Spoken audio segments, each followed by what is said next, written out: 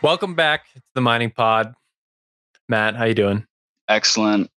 Ready to attack the news cycle. Good. We're short on time, but we're full of stories, so we'll jump right into it. We got a nice slate for everyone. We're going to first start off with the Biden chip ban, talk about the implications for the ASIC market, going to dive into Rhodium's new numbers that they released, and then we're going to talk about Celsius mining and Core still duking it out in court, and Riot expanding Navarro. Seemingly mostly positive, but a little local pushback, which is, of course, happened for a lot of miners moving into different regions of the US. Let's kick it off with some Biden chip ban. Give me the lay of the land for this story. Definitely important for a lot of people in electronic space. Yeah, I think the Biden administration, part of their strategy is they want to keep their semiconductors at home. So this story essentially came out to where they unveiled part of their strategy, and the key points are that they kind of want the semiconductor industry workers to come home that are currently working in China, and then they don't want to send the cutting edge chips, those 5 nanometer, 7 nanometer chips, over to China. And so, if you think about impact on the Bitcoin mining space, it could be that manufacturers in China can't get their chips and can't maybe produce as much. But I know you have some color on this one, so I'm going to send it back over to you. Yeah, first seeing a story, you're like, oh, this is not good for the ASIC industry because a lot of ASIC manufacturers were formerly very centralized in China, but luckily that has changed over the last 2 years pretty drastically. So we have Bitmain and we have MicroBT. Those make up probably 90% of the ASIC marketplace, maybe even a little bit more.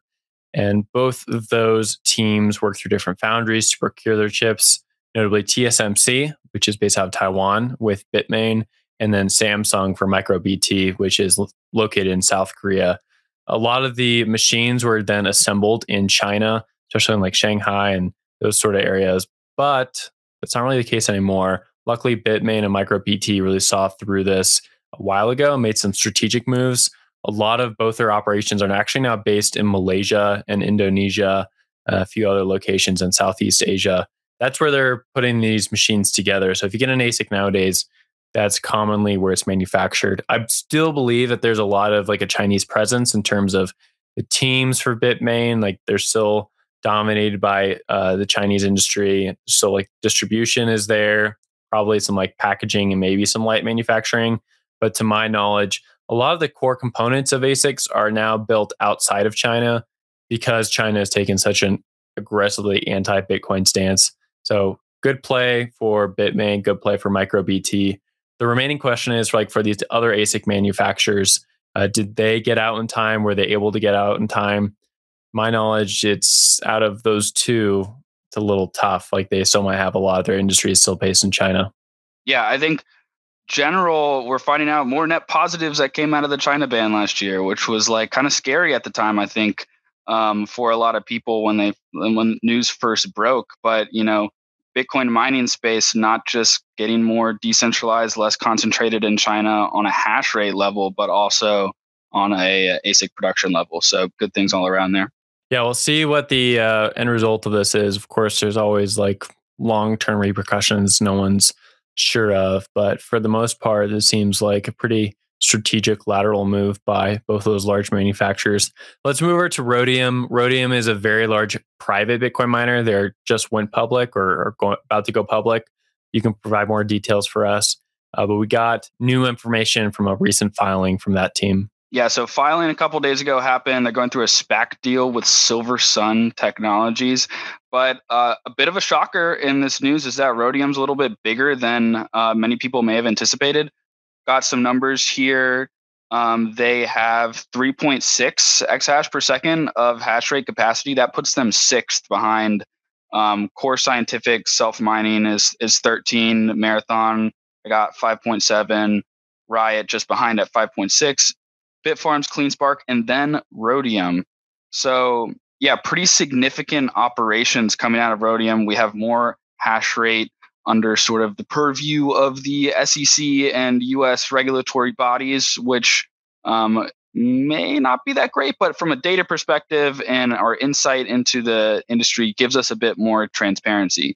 So one or two more other things to note. They sold just about all the BTC they produced in the second half of this year, 2,747 Bitcoin to be exact, which at today's price is around 52 million. They also sold a bunch of Watts miners, 2,600 Watts miners over the summer, contributing to some of the downfall in ASIC markets, which was sort of already distressed beforehand, right? From the overproduction of manufacturers once sort of demand, I can think, sunk a little bit once the market turned over in how inviting mining economics was from last year to this year.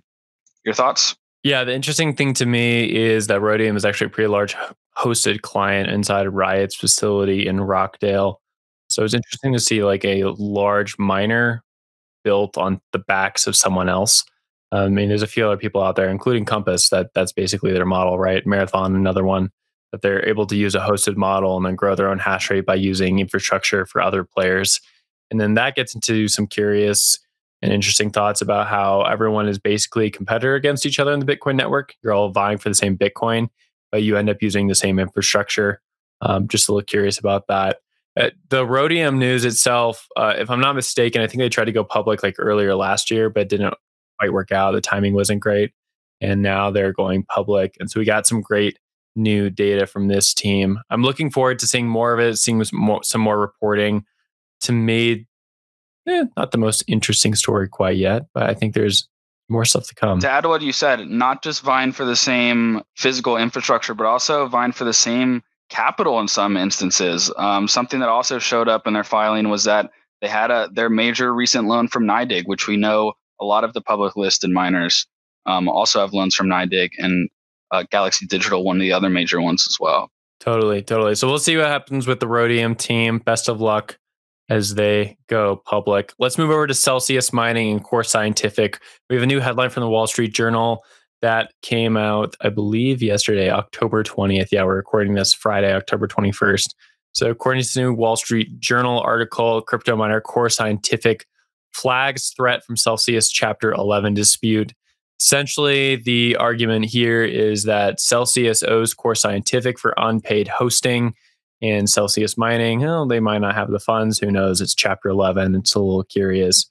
We also have some information from Core Scientific's recent S1 that they filed in early September, talking about like basically all of their financial operations. And Celsius definitely was named within the documents, so that they were owed about $0.9 million from Celsius due to operations, and that remains unpaid. I think Celsius wants their machines, from what I understand, and Core Scientific wants their money. So we'll see this play out. The thing I want to bring up in this, though, is like, this is a nice headline dispute. Like, it made it into the Wall Street Journal, but this is not that much money according to the S1 filings. Like, 0.9 million, that might sound a lot to like a pleb miner or, to me and you, but it's not a lot to these large firms.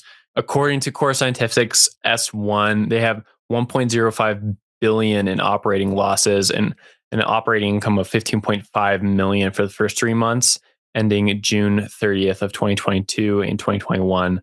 So, this is like very small for Core Scientific. The amount of assets they have in the books is close to 500 million, and the amount of liabilities is certainly up there as well with the amount of funding they've taken out. So this is sort of a small amount of money. I'm curious why it made such a big headline, but it did.